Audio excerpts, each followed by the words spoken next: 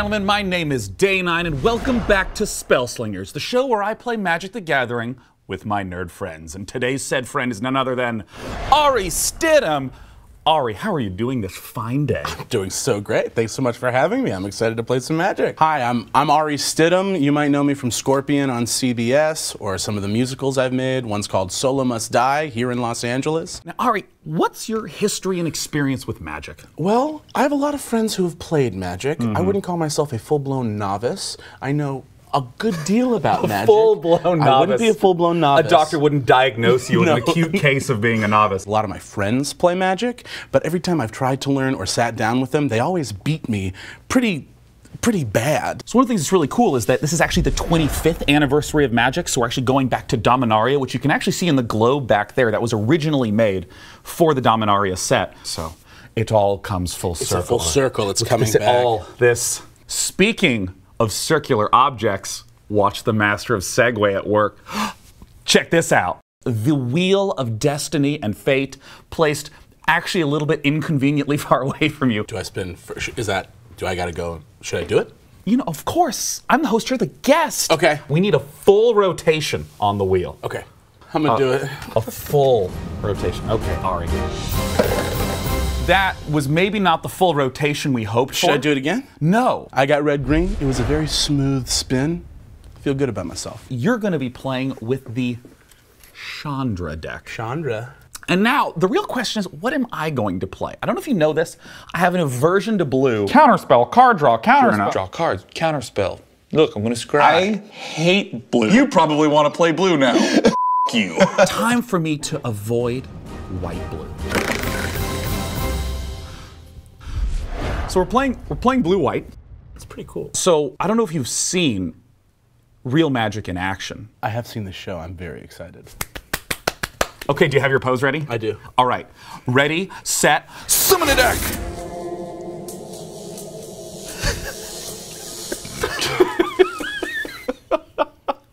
So now typically what we would do is we would look in the decks and sort of see what's there, but I always like to not look. I always like the element of surprise. Feel free to look through your... Sorry, you set me up for it. Did you get that startled reaction? Because that actually, you frightened me. I surprised you. Well, what we're going to do now is we're just going to shuffle up. Great. You can shuffle. Ari's a complete goofball. He's the perfect human to begin the day against. And now, let's roll to see who goes first. Ready? Do it. And... A 3 and a 2. We're awful, dude. Yeah. But I'm marginally less awful. So I'd like to congratulate myself, and I think I'm going to go first. And before we draw, Ari, let's play some Magic. Regal. This is a man who knows he's here to play a game and have fun. He's such a gentleman. I'm willing to curtsy for that kind of man. Somebody ever extends their hand to you, if you wanna get in their head a little bit, give them one of these. Oh, do you not make eye contact with me? Is that how you alpha male curtsy me? I don't know what to think of him not looking at me, but I think that's alpha as f. Let's draw out our 7 cards. Okay, not good so far. Not good so far. In Magic the Gathering, you're supposed to go for 3-ish lands in the starting hand. 3 or 4? Keep it. I should chuck this back. If you get 2 lands, look at me, okay? Mulligan. Mulligan. I know it's the right thing to do. I should mulligan this. Never keep a 2-lander. Just don't. Especially in a slower format like Dominaria. I'm gonna keep it. I'm gonna keep this. I'm gonna keep. And I know this hurts you. I know this hurts you. This is gonna help you, but I know you are upset by this. But I'm gonna keep this. I feel real confident in my ability to draw exactly what I need to. Are you gonna keep your hand? Yes. Ari, good luck, sir. Oh my God, it's happening again. I looked you in the eyes that time. I know. That's because you respect me. All right. Then let's see how good my RNG is. I'm going to begin by symbolically playing an island, and I know I have power over this deck, and I'll get exactly what I need. Turn to you. Draw. And I will play a forest. I will also play Llanowar Elves. I put a creature out. It's a turn 1 creature. I'm feeling great. Feeling pretty confident. I'm not cocky yet, but I could get there if things keep on going good. Can I go? Can I go? Can I go? Can I go? Can I go? On to you. I'm going to play the planes. I'm going to tap them both to play the Relic Runner. It is a 2/1 that says Relic Runner can't be blocked if you've cast a historic spell this turn. Historic is one of the new keywords in Dominaria, which is there's certain cards that are historic, artifacts, legendaries, saga cards. So if I play one of those, can't block it this turn. Is that it? It's your turn. I'll definitely play another forest. Bang it right on down. I'll do this one. What's this? This is the Elfin Druid. All right, so you have like a million ways to gain mana. I really should never keep a 2-land hand. I'm never gonna learn this. Is that it? I should go like this. All It's right. all through. Finn. Your turn. My God, I'm never gonna be punished. Never. I'm never gonna be punished. This was a good decision. Everyone online knows it. I know it. You know it. I'm going to cast Divination. Divination just says pay 3 mana and draw 2 cards. So I'm going to do this, and I'm never going to be punished. This is extraordinary. Okay. Your turn. Wait, no, excuse me. A whole new world. It's your turn. Go, Ari. Thank you so Do much. Another land. The army of forests and the elves that can give you all the green mana you so desire. Okay. All right. Ready? I don't know if you realize what you've walked into, Mr. 9. Just do it. All right. Great. I'm going to play the Gilded Lotus. Oh, you would. Ari's ramping to infinity, and I only have a Relic Runner. I played the Gilded Lotus. I got 8 mana. He's only got 3. I'm feeling great. Oh, come on. And immediately bringing out Marwyn the Nurturer, 1/1. I'm here to get you, man. I'm going to come after you. Either he magically summons something that ends the game next turn, or he has nothing in his hand and he's ramped kind of off a cliff to nothing. What will it be? And my turn is over. I don't know any of the music from Up, but that's the one I would have sung. All right.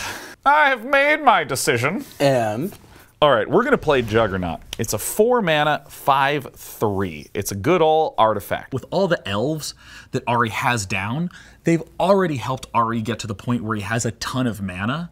So I expect Ari to just block one at a time, slowly let those elves die, which I don't think will hurt him at all.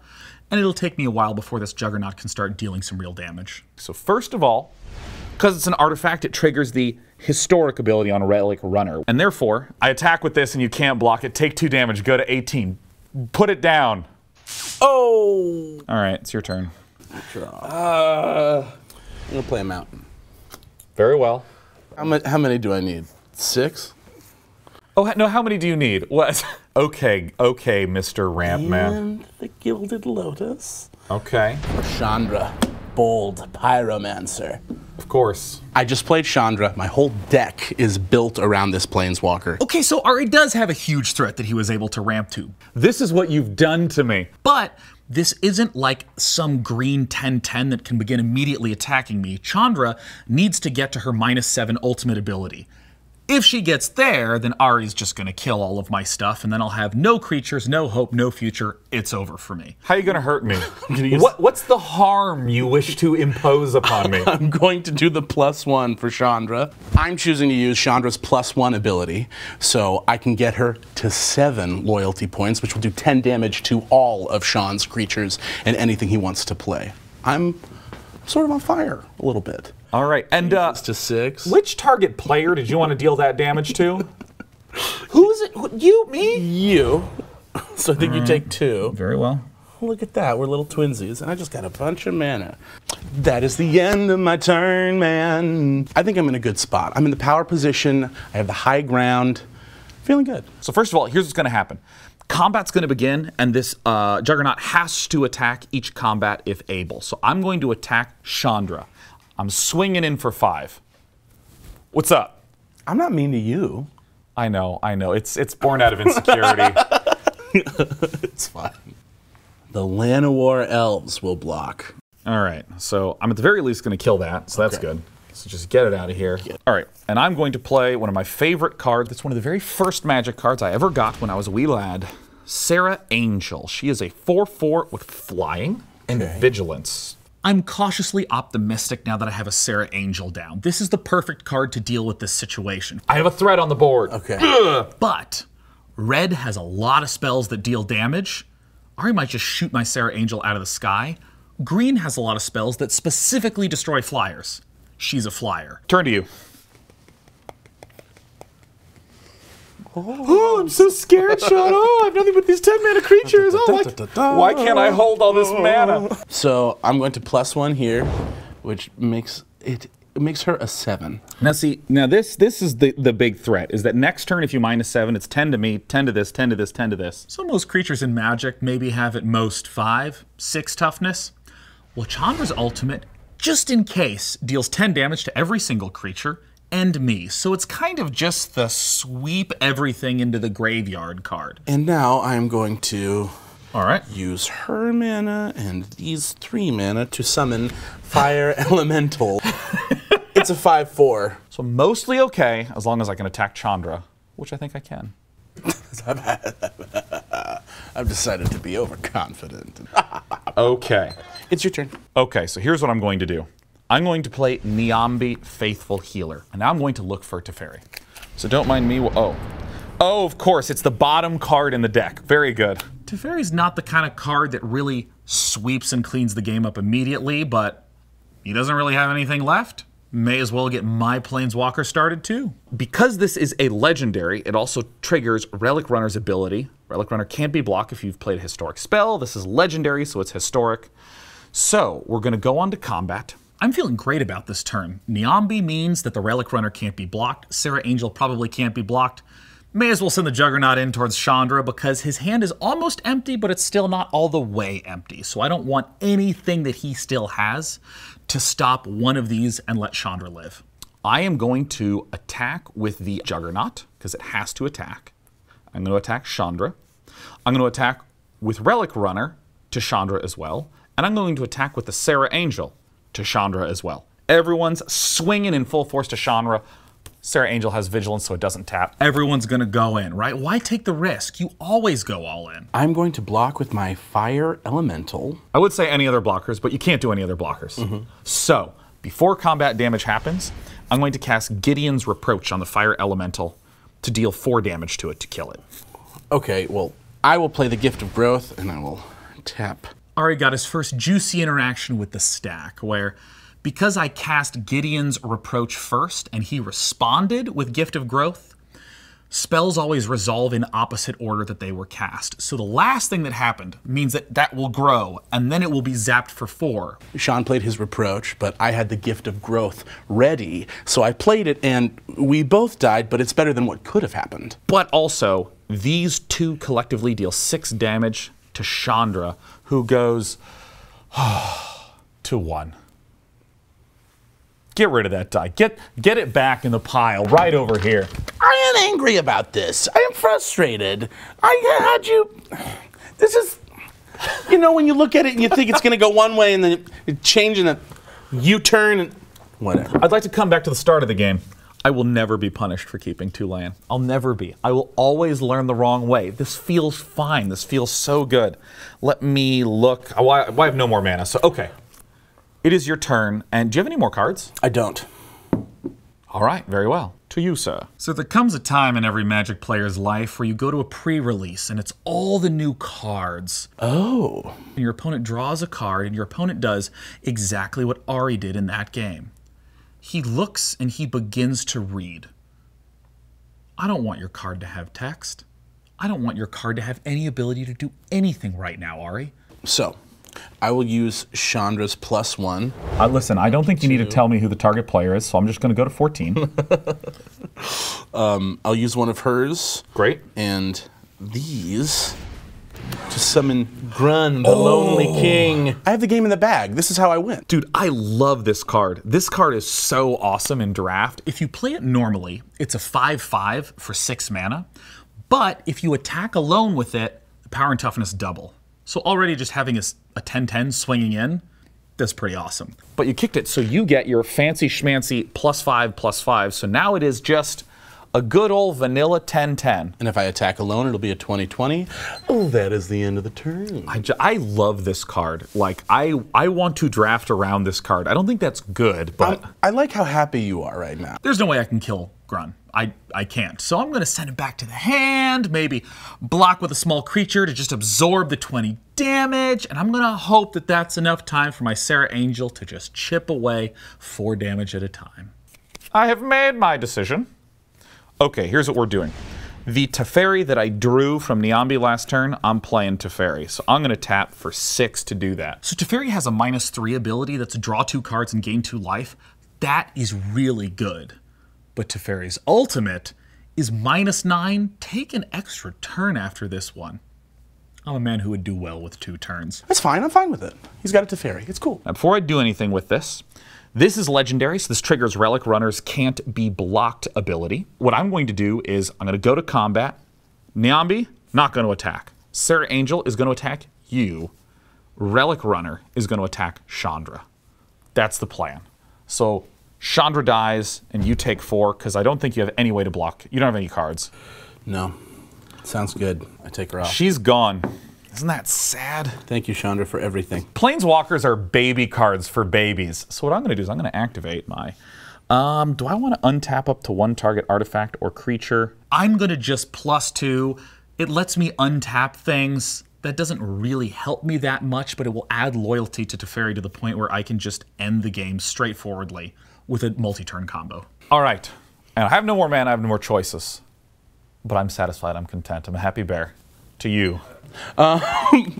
So in this moment, I'm going to attack you with 20 from Grun. Oh, you're not going to attack Teferi? I'm not going to attack... What's better, attacking you or Teferi? You.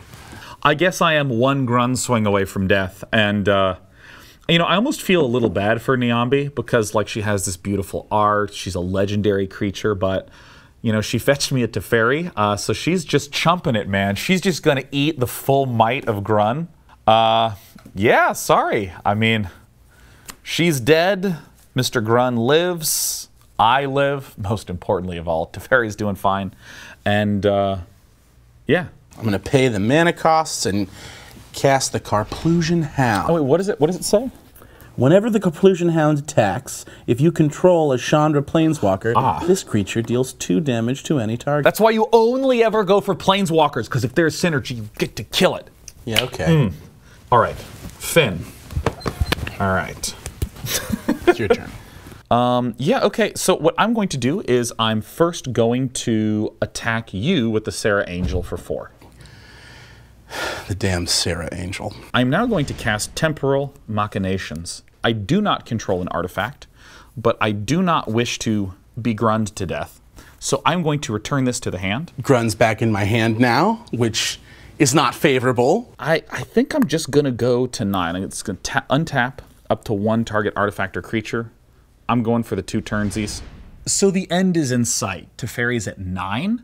Ari's at 10 health. So this means that Sarah Angel can attack for 4 damage, bringing him to 6. And then on the second turn that I get with Teferi, Sarah Angel deals another 4, and the Relic Runner can get the historic trigger to make it unblockable to deal the final 2 damage to finally kill Ari. This looks like the end is in sight. Okay, it's your turn. It's your turn. Da, da, da. I have a feeling there is a Grun in my future. Da, da. So Sean thinks I'm going to play Grun, but I just drew something better, which is Fight with Fire. And I'm going to play that. Yes. All right, here. Fight with Fire with a kicker. I think he's going to be surprised. I'm coming after you, coming after all of it. I'll hit you in your face. Wait, if this was kicked, it deals 10 damage, divided as you choose among any number of... What? Yeah. That's what they call me, the Great Divider. I don't know. I'm just jumping in. 4 to your Angel. All right, she's dead. 1 to your Relic Runner. All right, it's dead. Just wiped out all his creatures, man. It just leaves me with 5. I'm giving that right to you, right to your face. To me, not to Teferi. Not to Teferi. All right, so I'm going to 9. Feeling fine, staying at 9. That's good for branding. And I will attack Teferi to make sure you don't get that next turn with my Carplusion Hound. We're probably dead. We've probably lost the game. We don't get another turn. We don't have a Sarah Angel. We don't have a Relic Runner. We don't have any creatures out. We are probably going to abandon doing +2 on Teferi ever. It's time to -3 our way into something more valuable. And also, I guess we get 2 life. Are you attacking with Marwyn, by the way? I will attack with Marwyn after. Right. Who's Marwyn swinging at? You. Okay. Just your face. Yep, so this 3 goes away. I take 1, I go to 8. The turn's over, peasant. It's not big enough yet. All right, well, I will use Teferi's -3 ability because I don't care about him living anymore. All right, so I do that. Let's gain 2 life first to go to 10 because life is now exceedingly important. Draw a card, draw a card. Cool. I'm going to run out Teferi's Sentinel, which costs 5, which is going to struggle with the invariable 2020. And then I'm going to play Tetsuko Umezawa, Fugitive. So this is a 1/3, so this can't be blocked. And that's the only thing that I have right now. And I'm done. Grun's coming back. 1, 2, 3, 4, 5, 6, 7, 8, 9. And here comes Grun. Yeah. Hey. With a kicker. You didn't see that one coming, Is there did any you? chance it got +5/+5? So Grun's back out, and I think I got the game. Good night. All right, I'm untapping. I am drawing, and I am going to play a planes. All right, I'm in a position where I think I'm just Mr. Delay of Game. Okay, I'm going to play another temporal machinations. And it says, if you control an artifact, draw a card. Teferi Sentinel is a artifact, so that goes back to your hand. I get to draw a card. I'm also going to play 2 creatures. A Sparring Construct, which is just a 1/1, but when it dies, it gives a friendly creature +1/+1. And I'm also going to play the Aether Glider. All my small creatures are now my last hope. These are the most vulnerable creatures. There is lots of red spells that can just sweep them off the board completely. I'm gonna attack with Tetsuko. Are you proud of yourself, man? I am! Suck on 1 damage! Suck on 1 damage, Ari! All right, and then I'm going to use Teferi's +2 ability to untap target creature or artifact, so it gets +2 and goes to 5. Done. It's your turn. I played Timber Gorge, which enters the battlefield tapped. You know what's coming. Grun's back, baby. I have a suspicion. Here okay. he is. Now, Woo. I have no more temporal machinations. Okay. I think that's the end of it. Okay, okay. All right. We got a real match. We got a real match. I'm going to -3 this, so Teferi goes to 2. Gain 2 life and draw 2 cards, so I'm going to go to 12. Which technically doesn't matter if you're swinging for 20, but it's these 2 cards I want. 1, 2. Oh, cool. Okay, so I'm going to attack with these dudes, and you can't block with any of them due to my good old Fugitive. And I am going to play Teferi Sentinel number 2, because 1 Sentinel is never enough. No, And then I'm done. Okay. All right. Okay, so it's my turn. All right. And I'm going to attack you with 20 to your face, your dice to... I know you're going to figure something out. And how lore-wise appropriate to have the Teferi Sentinels just blocking to keep me and Teferi alive. Wow. What resonance. And Teferi Sentinel is just the chump that I know him to be. So he's dead. Sweet beauty. This is not good. We need more space. Why can't I hold all these Fire creatures? Elemental and a Pyromantic Pilgrim. That's good. Okay. I got it. Right. That's the end of my turn. All right. I'm going to attack with all of these that you can't block. So you're going to 1.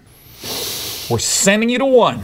And then I'm going to use the +2 to untap up to 1 target artifact that I control. And I'm going to get the Sparring Construct. And then I'm going to play the Meandering River, which is tapped.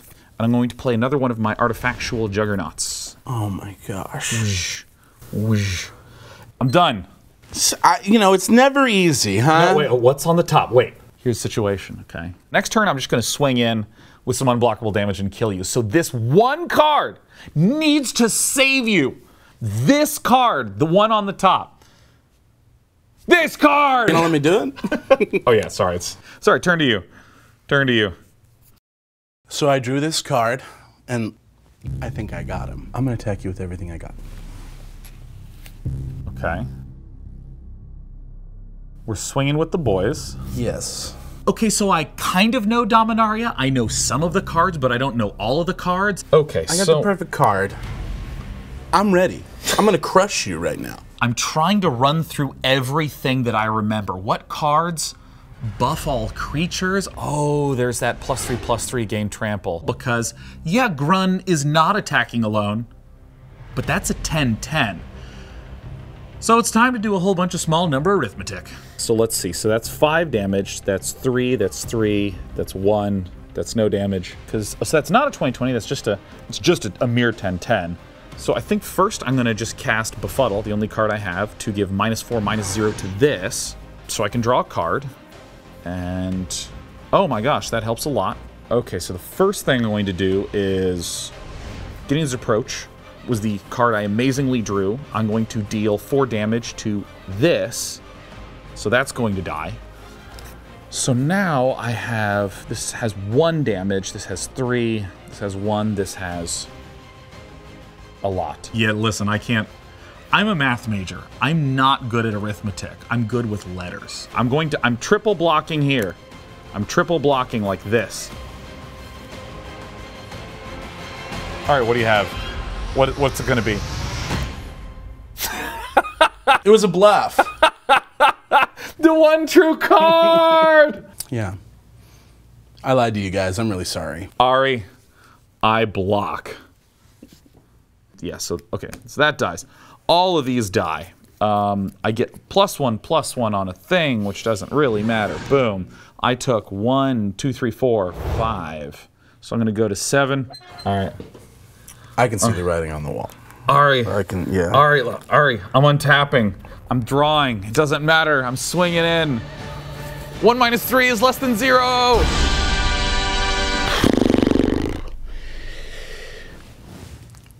He shot me in my tushy. Well, thanks for having me. Dude, thanks so much. It was a pleasure, man. This was such a great game to play against Ari. It had enough back and forth and enough sort of grand scale to it that it just gave so much opportunity to just chat and banter with him the whole time. Thanks for joining us on this episode of Spellslingers, and when you sit down to play, either online or via your kitchen table, may you draw well. Cheers.